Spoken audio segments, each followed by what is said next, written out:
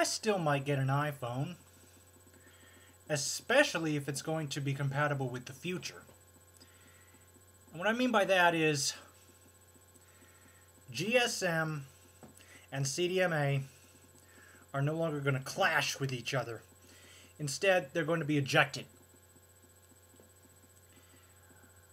They're going to be replaced by a long-term standard called LTE, or long-term evolution. This is the successor to GSM, and here in the States it'll be the successor to CDMA from the looks of an article that I read. Verizon apparently is testing it right now, and they hope to have it up and running by sometime either next year or in 2011. And let's hope by then that Apple decides to get a flash on the camera of the iPhone. But we'll see. For now, I want to read you the article. I will post a link to the article in the description. This is a little bit old, but based on more recent information I've read, this doesn't seem to be too far off from what's going on. Here's the drill. Verizon Wireless to adopt LTE for 4G. This was on the 6th of December 2007. Verizon Wireless plans to adopt the long-term evolution LTE technology as its fourth-generation wireless technology. This move would make it on par with global majors like AT&T and other European telecom majors. According to a report, LTE is a new wireless standard that the global GSM players are fast adopting for their growth beyond the current 3G systems. The adoption of LTE for 4G would also mean that Verizon Wireless is thinking beyond the Qualcomm CDMA 2000 standard.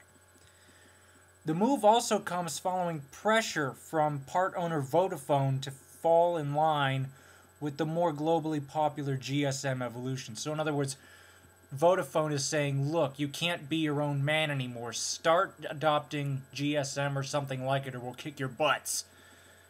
So it looks like they decided to clam up and do it. Anyway, back to the article.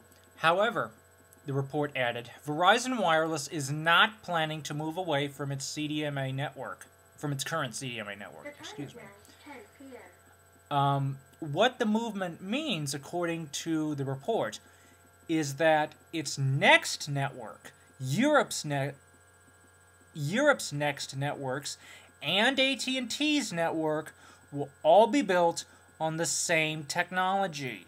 So by the end of 2010, there will be a much wider variety of hardware available for Verizon Wireless customers.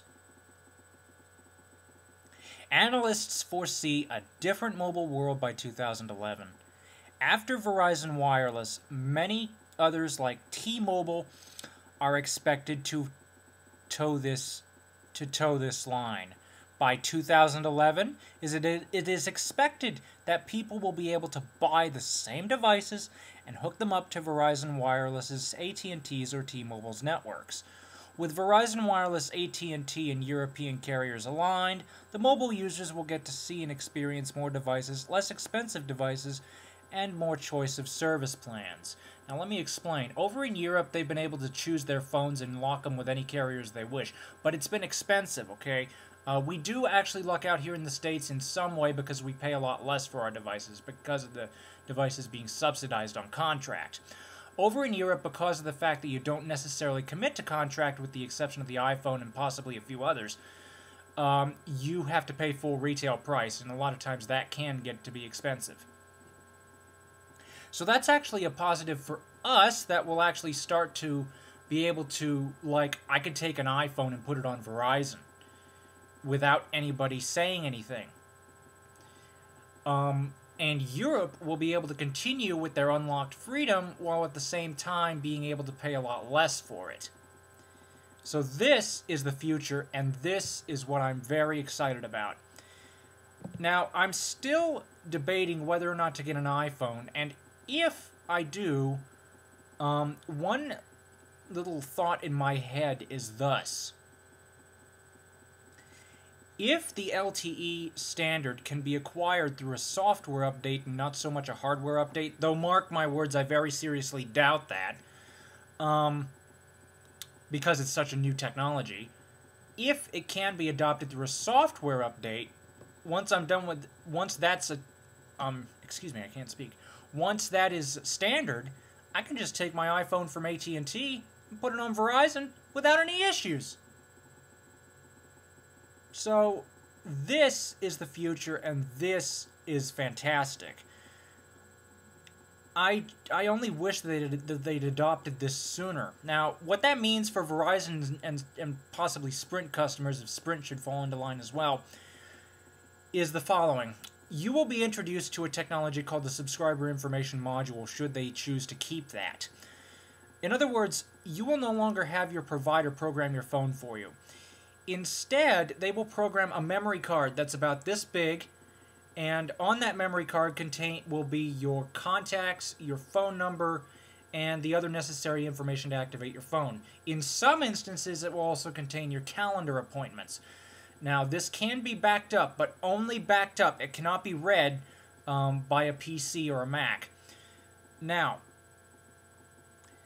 what that means is, if you want to swap phones, you just take your you take your SIM card and move it to another device. Now, for CDMA carriers who have been CDMA their whole life, who have been Verizon and Sprint their whole life, with the exception of those that travel for business and are used to the GSM standard, this might be a little bit foreign. A lot of people don't understand what a SIM card is. And a lot of people don't even think to keep their SIM card and move it from phone to phone for those that are on the GSM networks. The Subscriber Information Module offers a lot of convenience. And by adopting the standard that is based on GSM and using the SIM card, should that continue, you know, that means that you can just take any device, put the card on it, you know, the provider, what you'll do here in the States is what Europe's done. In other words, they go out and buy a phone from Nokia. Then they go to Vodafone and buy the SIM for it. With the exception of few phones, with the exception of a few phones, the BlackBerry Storm on Vodafone and the iPhone on O2, there are a lot of phones that are unlocked that are non-carrier specific. So you just pair it with whatever SIM you want. Now here in the States, you are pretty much locked in if you're a CDMA customer. The exception to which is if you're on Sprint, if you're on Verizon and you want to use a Sprint phone, you can do that. But they are so far the only company to have done this. Sprint is not going to do that. At least I don't think they are. I haven't heard anything. But yeah, once LTE is adopted, I think things will get better for all of us in the mobile phone industry. So iPhone adopters, I would say hang on to your devices. Now, if you by some strange twist of fate still have an iPhone first generation, I will guarantee you that you will need to get a new device. But if you went out and purchased an iPhone 3GS over the last 2 days, provided it can be done through a software upgrade, if you are sick of AT&T, you can just move to Verizon with your iPhone and think nothing of it. So, that's the future. Thank you for watching. Comments are welcome, and have a nice day.